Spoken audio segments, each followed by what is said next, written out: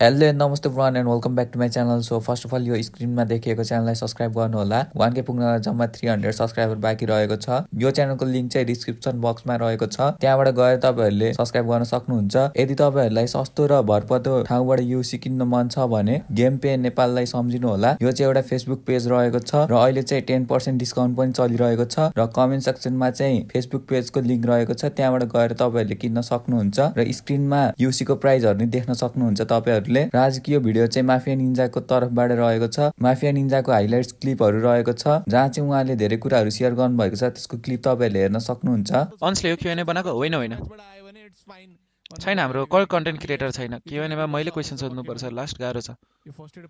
सर्टको पैसा हजुर हैन, सर्टको पैसा सबैलाई दिएको हो केटा, मलाई मात्र हैन।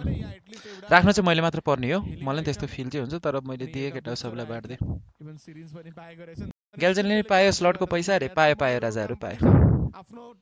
कत्रो आत्तेको थियो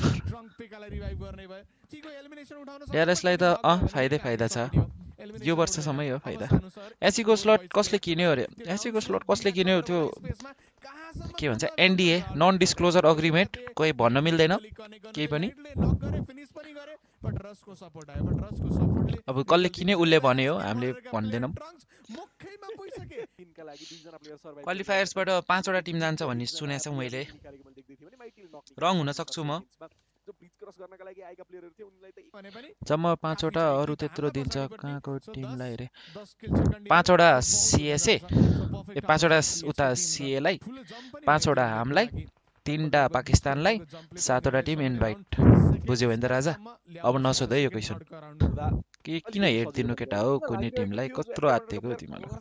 प्राइस पुल कति होला क्वालिफायरको अरे? मैले सुन्नेसम्म चाहिँ क्वालिफायरको प्राइस पुल छैन है।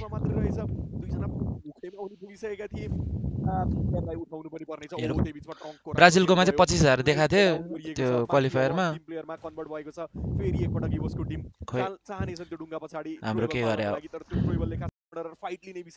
पैसै छैन अरे भनेपछि अब एससीसँग नि होइन हौ राजाहरू, होइन जोसँग ड्रपलेस भयो नाथ्यौँ न हौ राजाहरू। छ्या, एससीले फेयरवेल पोस्ट किन नहालेको केही रिजन? र एससीमा कोही छँदै छैन, एडिटरै छैन। एससीले के पैसै दिएन कसैलाई, अनि कहाँ आउँछ त पोस्ट? त्यो एससीको त्यतिकै छोडिदियो अनि।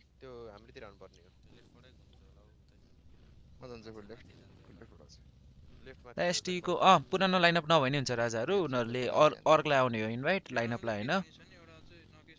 त्यही भएर उनीहरूले अब जो लाइनअप खेलाउन नि पाइयो राजाहरू। तपाईँलाई तपाईँको टिमको कसको गेम कडा लाग्छ नि रे? मलाई सबैको कडा लाग्छ। कडा नलागे भए किन लिन्थ्यौँ र हामीले होरा स्पोर्ट्समा?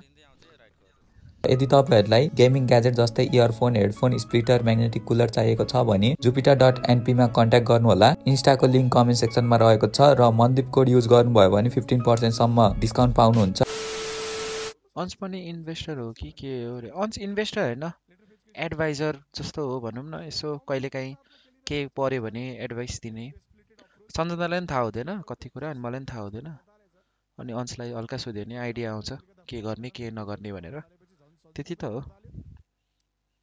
अन्ससँगै अनि अन्ससँगै कनेक्टेड भएर त थाहा छ त कति कुराहरू। हाम्रो टिममा रुम फर इम्प्रुभमेन्ट कुन एरियामा छ? हाम्रो टिममा रुम फर इम्प्रुभमेन्ट धेरै कुरा छ। पहिलो कुरा, हाम्रो स्प्लिट हल्का मिल्दैन कहिलेकाहीँ। हाम्रो नोफेयर भाइ क्याजुअलिटी धेरै हुन्छ। हाम्रो के छ, हाम्रो कम्युनिकेसन नि हल्का ग्याप हुन्छ कहिलेकाहीँ। हाम्रो ड्रपमा झर्ने बेला हाम्रो हामी प्यारासुट त्यो ग्लाइडिङ हामीले ढिलो गर्छौँ अर्को टिम भन्दा। अर्को टिम झरेर लुटेर हानिसक्छ, हामी बल्ल ल्यान्ड हुँदै गर्छौँ। हामीले मुख छाड्न कम गर्नुपर्छ। धेरै छ हाम्रो कमजोरीहरू, तर ठिकै छ। हामी यति कमजोर हुँदा पनि अरूले सकेको छैन भने चाहिँ बुझ्नुहोस् न। ग्राइन्ड गरेन भने अरू टिमले जितेर गइहाल्छ। ग्राइन्ड गर्नै पर्यो, के गर्नु। त्यसो भए दाइ अब यो होरा स्पोर्ट्सको स्लट चाहिँ कसको हुन्छ? यो होरा स्पोर्ट्सको स्लट होरा स्पोर्ट्सको हुन्छ, ओन्ड बाई सञ्जन गौतम। 1 वर्षपछि जब हाम्रो टिम छुट्यो अरे, कोसँग हुन्छ स्लट भन्दा सञ्जन गौतमसँग हुन्छ। सञ्जन गौतमले जसलाई खेलाउँछ सञ्जन गौतमले पाउँछ नि यो स्लट। किन स्पोर्ट्स छोड्ने जुट्टी रे? यस्तै छ राजा। अब स्पोर्ट्समा अब कि त टपमै बस्नुपर्छ पैसा कमाउन, मुनि मुनिकोले पैसा हुँदैन। अब जिन्दगी सानो छ, के गर्नै पर्यो। हेरौँ न यो वर्ष के हुन्छ। निन्जा ब्रो अब रुथलेसको थाहा छैन यार राजा, भयो भने त्यत्रो टोर्नी होस्ट हुन त नेपालले सकिहाल्छ नि राजा। कत्रो आत्तिएको PMSL होस्ट हुँदैछ नेपालमा, अनि सानोतिनो ल्यान्ड हुँदैन भने।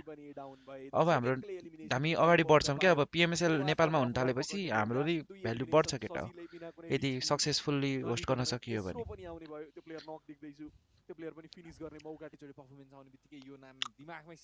रश्मि भाइलाई कन्टेन्ट क्रिएटरहरू राख्ने हो राजा।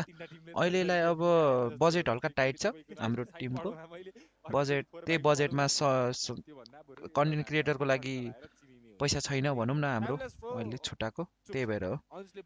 कन्टेन्ट क्रिएटर राख्नु त पर्छ केटा हो हामीले। अब पहिला सुरु PMSL क्वालिफाई गरौँ, त्यसपछि सोच्ने हो क्या केटा हो। त्यसपछि के गर्ने के नगर्ने सबै थाहा हुन्छ। PMSL क्वालिफाई गरौँ, अनि त्यसपछि सबै कुरा गर्ने हो त्यसपछि नाच्यौँ। अहिलेलाई अब सपोर्ट मात्र गर्नु न, होपफुल्ली सबै कुरा राम्रो होस् सोचेको जस्तो। आई मिन बजेट क्राइसिस त्यस्तो होइन, बजेट कहाँ थोडी न टुर्नामेन्टकोले बजेट आउने हो केटा हो। स्पोन्सरहरू लिएर आएर पो त बजेट बढ्ने, कहाँ टुर्नामेन्टको पैसा जितेर बजेट बढ्ने हो र। एभ्री पोसिबल टुर्नामेन्ट जित्नुपर्छ है निन्जाहरू। त्यस्तो जित्नुपर्छ भन्दा नि अब कुनै टुर्नामेन्ट त प्र्याक्टिसको लागि खेल्नुपर्छ है। अब कुनै टुर्नामेन्टमा के अब नयाँ कुरा गर्नुपर्छ। अब ठुल्ठुलो टुर्नामेन्ट जस्तै अब अस्ति थियो इसी रे, अस्ति त्यो मेटा सुपर कप भन्ने थियो, त्यो चाहिँ हामीले जित्नै खेलेको होइन। त्यसमा चाहिँ हामी थर्ड भयौँ होइन, त्यो चाहिँ जित्न सकिएन। त्यो चाहिँ जित्नै खेलेको थियौँ। जस्तै अस्ति DRSको भएको थियो होइन, त्यसमा हाम्रो अप्रोच त्यस्तो थिएन, जित्नै पर्छ भनेर थिएन। हामी जोन ढिलो जाउँ, जोनमा अरू टिमलाई छिराउन दिउँ, हामी लेट रोटेट गरौँ, जो छिर्छ हामी चाहिँ जोन बाहिर बस्छौँ। उनीहरूले जोन लिएपछि हामीले सक्छौँ कि सक्दैनौँ लोन लिन, त्यो हिसाबले खेलेको थियो DRSको त्यो अस्तिको विन्टर सोडाउन। हाम्रो अप्रोच छिटो रोटेट गरौँ, ठाउँ राम्रो लिउँ होइन, जितौँ भनेर भन्दा नि अरूलाई छिर्न दिउँ, हामी चाहिँ सक्छ कि सक्दैन त। त्यसपछि ढिलो रोटेट गर्दा हामीले जोड नपाउँदा कति खेल्छौँ त हामीले भन्ने हिसाबले खेले हो क्या त्यो अस्ति। त्यही भएर किल धेरै थियो होला हाम्रो त्यसमा होइन, सबसे धेरै किलै हाम्रो थियो। त्यही त हो केटा, सबै टुर्नामेन्ट जित्नको लागि खेल्न त मिल्छ, तर अब प्र्याक्टिस पनि चाहियो नि त, नयाँ कुरा सिक्नु पऱ्यो। अब आफूलाई जित्न मन लागेको टुर्नामेन्ट त जित्छौँ हामीले, त्यस्तो त होइन। अब यो GBNC त जित्नको लागि खेल्ने हो। GBNCमा त रोटेसन दिएर हुन्छ कि सेन्टर च्यापेर हुन्छ कि एज रोटेट गरेर हुन्छ कि जित्नको लागि खेल्ने हो। र आजको लागि चाहिँ यो भिडियो यति नै रहेको छ। Thank you everyone for watching this video. र सेकेन्ड च्यानललाई चाहिँ सब्सक्राइब गर्नु होला, लिङ्क चाहिँ डिस्क्रिप्सन बक्समा रहेको छ।